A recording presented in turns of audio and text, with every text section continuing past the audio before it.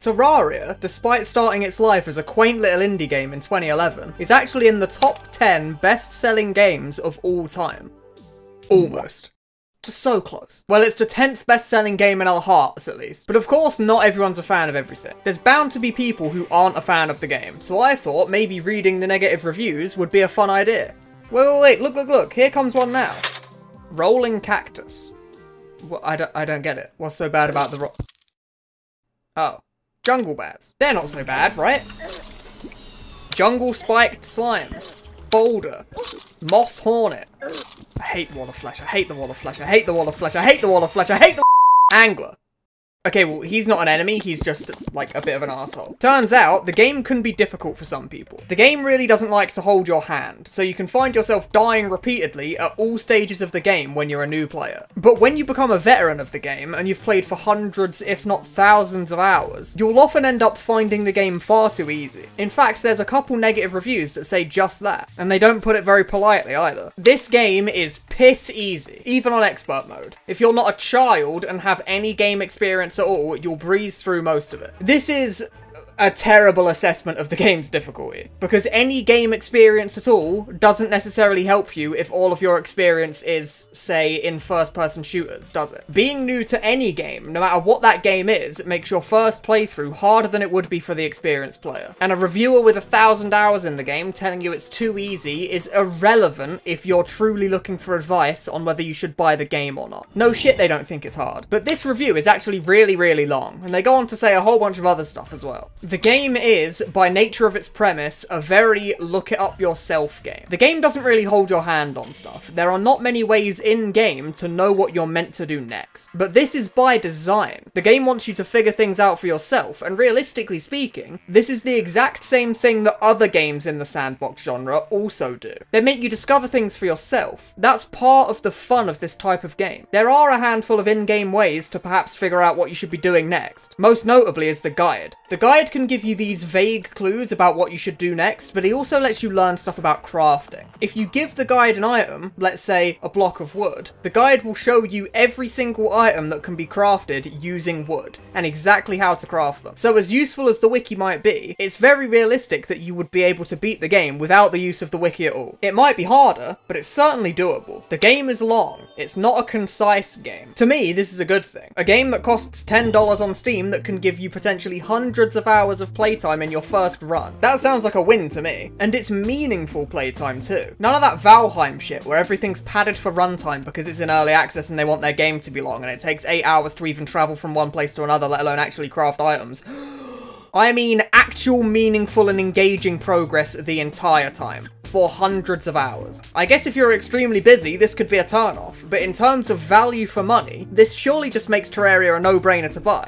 This is a grindy game. Well, yeah, kind of. It's a sandbox RPG, so it will of course be grindy to a degree. There's no avoiding that, really. But compared to some other games I could mention, Terraria's grind is really not that bad. There is a lot of grind, I'll give you that, but the grind is ever-changing, and constantly uses the most engaging parts of the game's mechanics. Instead of just mining over and over again to get every single material in the game, Terraria's grind consists of mining, exploring for chests, fighting bosses, fighting enemies, and crafting items from unique drops. All of the most interesting facets of Terraria's core gameplay are all interweaved into the grind to make sure that it doesn't get too stale or repetitive. Like, if you're not a fan of mining, there's a whole bunch of other things you could be doing at the same point in progression that don't require any mining at all. Another thing certainly worth mentioning is Terraria's huge modding scene. T-Mod is free to download on Steam, and it's very easy to use, which gets rid of that barrier to entry that a lot of other games mods have. And even just the quality of life stuff can remedy some of the more obnoxious things about the base game. Playing the vanilla game with just magical storage on its own is incredible. You can just drop all of your items into your storage and then search for them manually when you want to get them out, instead of having to sift through dozens of unorganized chests to find the one item you may or may not have remembered to keep. One thing that is worth noting is that Terraria is certainly better with friends. I've played the game on my own a bunch of times, and I loved it, but playing it with friends is definitely an improvement to the experience. Stop checking bad reviews and play it, lol. Awesome.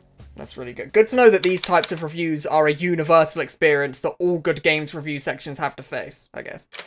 Plantera fisted me so hard. I actually can't read that on YouTube, can I? Because they'll Terraria is mostly about combat. Of course, there's plenty of exploring to get materials in the depths of the earth and all that, but in the end, chances are that the goal is to have that crafted into a weapon or item to help fight enemies. There are aspects like house building and decorating said houses, but this game feels a lot less about creating things than, say, Minecraft. He also then mentions that everyone compares the two games even though they're nothing alike. This is actually a very good point that I honestly never even considered, and it's 100% true. The game is very combat oriented. The creative side of the game is certainly there, and there are people who make some crazy stuff in Terraria, but the game doesn't really incentivize it as much as Minecraft might. And perhaps that is because the game's two-dimensional, which limits your creativity to a degree. You're missing an entire dimension to build stuff in. The game definitely does pride itself much more on its boss fights and enemy variety than anything else, and that's not necessarily a bad thing. The combat in Terraria is actually really good, and it's not like there isn't cool stuff you can do outside of that combat. In fact, a lot of Terraria's creativity comes from the wiring system. It's a little bit like Minecraft's redstone, and it can be used to do a bunch of crazy stuff like making event farms and boss insta-kill traps and stuff like that. Like these traps created by Mappy. He created some sort of mechanism to instantly kill in one tick every single boss in the entire game. But Terraria also has lots of cool exploration. There's loot that can be found or mined that has absolutely nothing to do with killing enemies, and the random generation of the worlds makes it feel slightly different every single time you do it. There's also quests that can be done for the angler,